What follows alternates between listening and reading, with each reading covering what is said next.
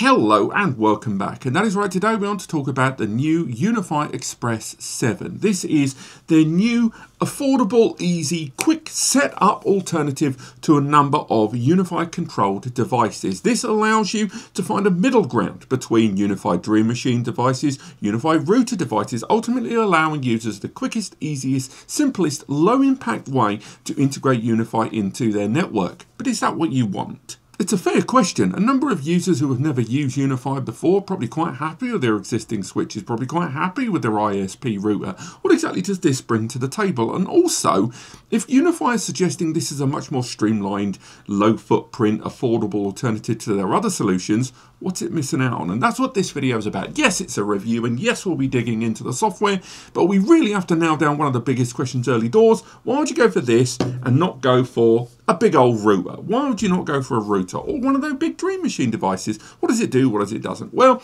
straight away, I'll say right now, this focuses a lot more on wireless capabilities rather than wired. That isn't to say that it doesn't have wired capabilities, as you can see there on screen. We have a couple of physical interfaces there. We have a copper 10G base T, that is WAN or optional LAN 10 gig connection there, not SFP either, direct in with the copper. But there's only a single Ethernet out there in terms of LAN connectivity, a 2.5 gigabit Ethernet, which is good to start with. Now, when you compare that to a device that has been released at largely the same time, their router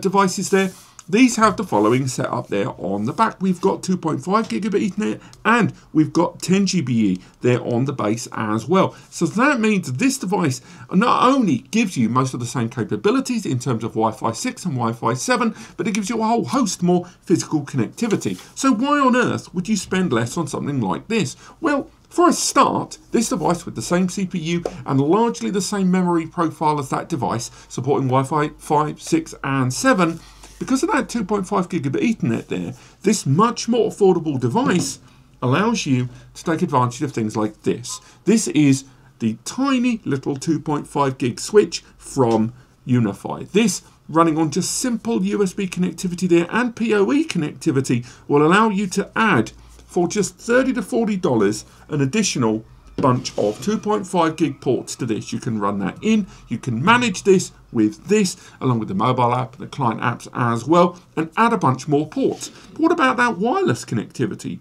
Well, the Express can be used either in conjunction with an existing UniFi setup as a mesh point, or add further mesh points like this one. This is the U7 Pro, a Wi-Fi 7 mesh point there. So the Express allows you that larger flexibility down the road, adding components as you go, rather than spending a lot more at the beginning with a Dream Machine or any other controller device or even their routers there.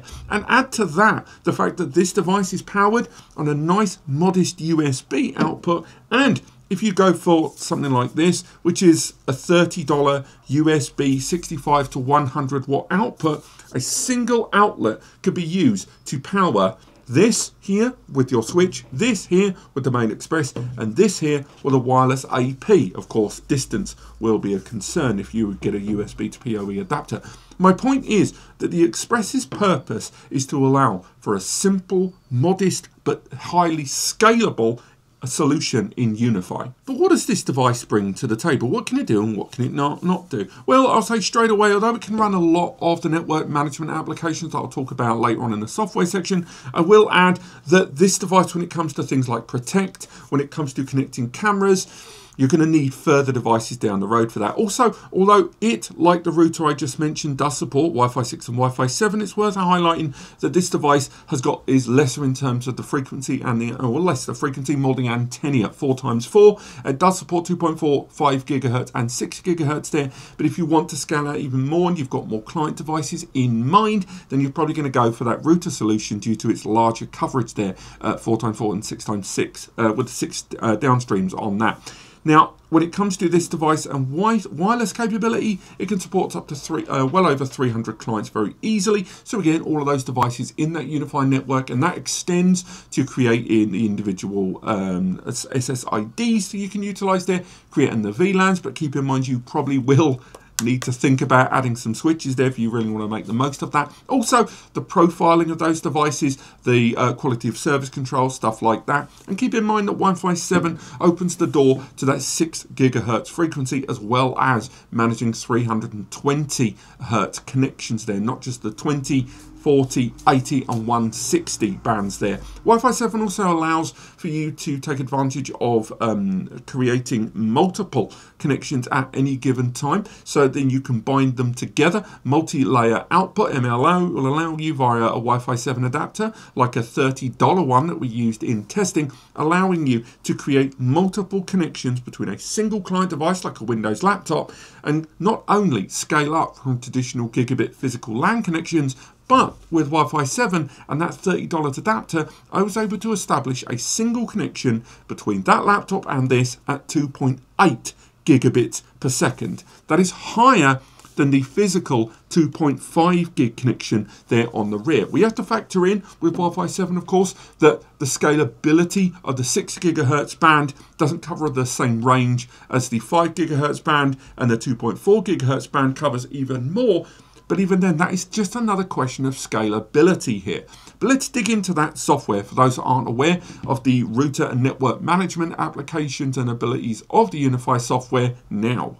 Now, if you're already pretty familiar with the UniFi software platform, and again, the controller, be it via a switch, an express, a router, or any one of the myriad of devices, there's a lot of stuff here you're already going to know about, but I want to make sure I cover as much as I can to anyone that's never entered this ecosystem. So I'm really sorry if some of this is stuff I'm telling you that you already know. I will say right now that when it comes to managing a router or a cloud gateway or an internet gateway, whatever the phraseology you want to use, it's really up there in terms of usability and single pane of access and control. Now, I've already touched on earlier on that this device, not only have I got it connected to an internet connection, but on top of that, I've wired it into a network switch, as you can see there. Notwithstanding, we've got a bunch of Wi-Fi devices here, thanks to the topography that is presented in the Express 7's UI, thanks to UniFi. But we've got that 2.5 gig 5-port switch, which is also filtering into another UniFi device and a couple of NAS devices there. We can even assess internet flow, where exactly that internet is going, what's taking advantage of it. As you can see there is the laptop I'm using right now, but the abundance of that is going into a surveillance camera over here.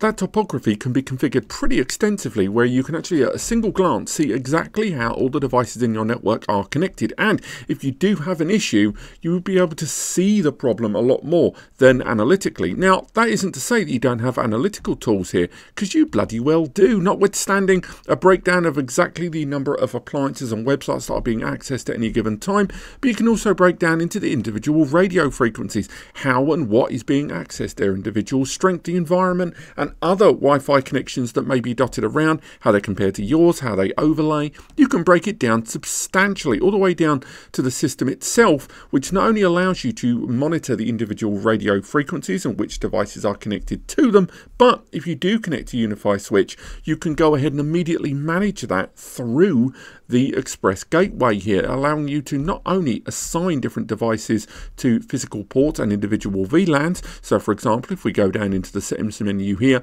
I can go ahead at the click of a switch, go ahead and create a brand new VLAN if I choose to, and assign individual devices to that VLAN, allowing for air gapping as well, where I can set schedules to this and more. On top of that, I can assign that to multiple individual SSIDs, and these individual Wi-Fi connections, I can go ahead if I choose to, again, assign Wi-Fi blackouts for on and off, individual encryption methodology there, which devices can access and when, as well as apply QoS and PoS, quality of service and priority of service protocol, to those individual devices. And those devices, once they are connected, as you can see here, these are all of the devices I've got connected, I can do it the other way around. So for example, say this Pixel 8 Pro here, which is connected over Wi-Fi 7 here, as you can see, and you can see the bandwidth that's assigned to it. I can not only see the different levels of connection I've got it connected to, but on top of that, if I choose to, I can bind it to a different connection if I choose to. And again, I can immediately control that this device cannot access certain services, and I can really break it down to an incredible granular level on a per device or whole SSID, VLAN or whole router control point experience. And moreover, much like the topography I mentioned earlier on, where we could see the individual layout of our network, when it comes to the Wi-Fi, because this is a very, very Wi-Fi centric device, at least out of the box, before you go down any upgrades or scale out, you can see here the full radio spectrum here and how things are connected. And then from there, you can choose, you know, for example, right now, if you had something connected on a 320 megahertz Wi-Fi 7 connection there on the 6 gigahertz band, you're able to see just what the occupation of it is on that Wi-Fi connection. And depending on your region, you're going to see some areas that are blocked out. So a little known fact when it comes to people in the UK, as good as Wi-Fi 7 is, a great deal of the 6 gigahertz frequency is blocked out. So for example here, I've got the Wi-Fi 7 Dream router here. And if I open it out in a new tab, and again, we are accessing this via UI.com when I'm accessing it on the LAN, I will say I did that predominantly just to show that you can manage this remotely. You don't have to use a UI.com account. That is non-compulsory. But as you can see here, this router, which I've set to UK settings, has the majority of the 6 gigahertz band locked out right now, whereas in other regions, you do still have access to it. So do keep that in mind if you are considering this device for your Wi-Fi. Another thing to keep in mind for your own Wi-Fi for home or business is, of course, security. And there is a myriad of encryption and security protocols built in here that if you want to use them, they are there, but they're non-compulsory. That's really, really important. So, for example, VPNs, there's a lot of support of not only their own first-party VPN services, but on top of that, the VPN services of third parties, OpenVPN, WireGuard. All of it can be configured quite easily for either a traditional VPN anonymity setup, or if you want to go for something like an SD-WAN setup across multiple sites there, with the security protocol pretty distinct. Again, you've got the usual stuff like port forwarding you should have on any router, but intrusion prevention can be configured quite extensively, and on top of that, the traffic and firewall configuration and controls are pretty darn user-friendly there. And again, that can be set to a very simplified setup there, where it is effectively just individual this, that, the other, or can be broken down pretty extensively into those different rules and provisions. And route and control there can be set pretty extensively across different protocols very, very easily and configured to your heart's content. Individual profiles can be created there that bind to individual physical connections, and what can happen, again, all of that ensuring how and what is accessing your network and the Wi-Fi outside of your network can be configured and controlled to your heart's content. And for SIs, system integrators, you've got things like advanced tabs and configurations where you can set the device to a professional installation, which opens up a lot of the radial coverage there on the whole system. And if you break down into the control plane, not only can you go ahead within the console and configure a lot of the system options right the way down to SSH for terminal level control, but you can create individual power users or use identity endpoint to further verify access to this and control and manage of the Wi-Fi internet access point there, and just the Wi-Fi network in general. And again, a huge amount of analytical information can be sent to you via simple notifications or larger scale updates on the local area network, utilizing a lot of those mobile apps.